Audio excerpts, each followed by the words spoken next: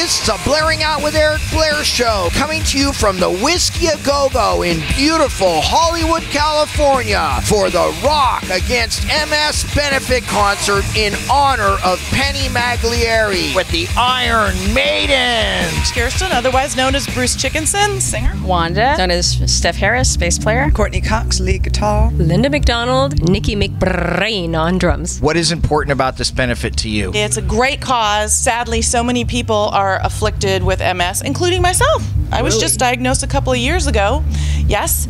But another thing that I really love about this benefit is that it supports people that have MS, but it doesn't support animal research.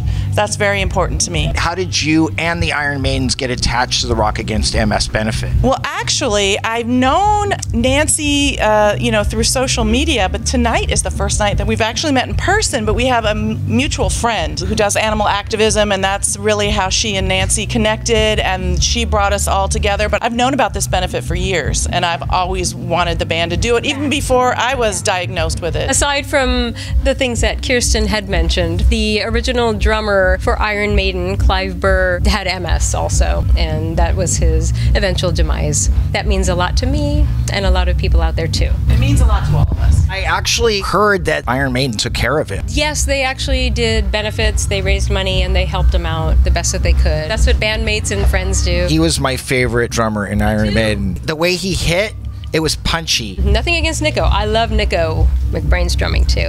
But Clive Burr was more punk-ish and very attitude-y and very energy-oriented, and he's the reason that I play drums. Linda, tell me about the inception of the Iron Maidens. Oh my. Well, it was actually the brainchild of the very first singer, Jen Taylor Warren. She was in a Maiden tribute band that was co-ed, and she had been wanting to turn it all-female for quite some time. I was one of the last puzzle pieces in that mix, and that's what happened. How have you seen the band evolve over the years? It went from just something fun, something to do in our spare time, and it is still fun. Just through the years, like any relationship, any band, anything goes through changes and whatnot, and it's a tribute band. The material's already written for you, so you're gonna have the same songs, but each band member change that we had just kind of brought it to the next level. Sure. And here we are. 21 years later. This current lineup is going on 10, 12 years, 10 years, at least 10 years. The band itself has been together for 21 years now, so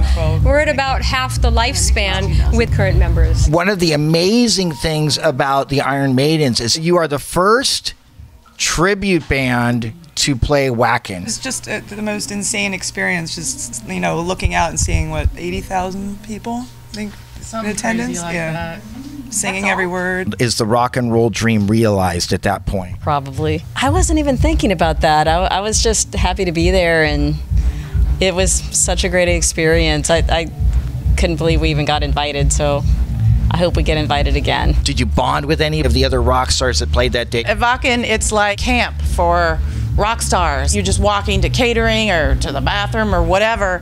There's so-and-so from Slipknot, or there's so-and-so from Behemoth or Arch Enemy or whatever. And yeah, everyone is super friendly, super cool, and people were so supportive and just really kind to us. Yeah, it really was cool to hang out with the cool kids, for sure.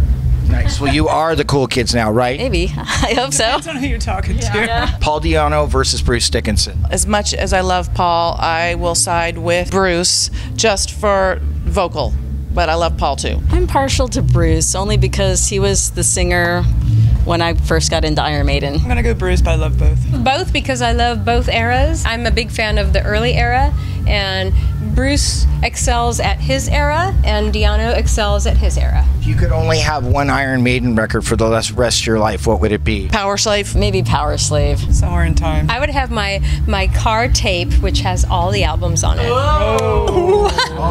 She cheated. What is next for you guys? We got a show this weekend in Corona, then we got some shows in Florida, and then more shows in Mexico, and next year we are touring Europe with Accept. Wow. Yeah, we're like, wah, pinch me, pinch me. All right, this is the Blairing Out with Eric Blair show, coming to you from the Rock Against MS benefit with the Iron Maidens signing off. Bye-bye. The Blairing Out show.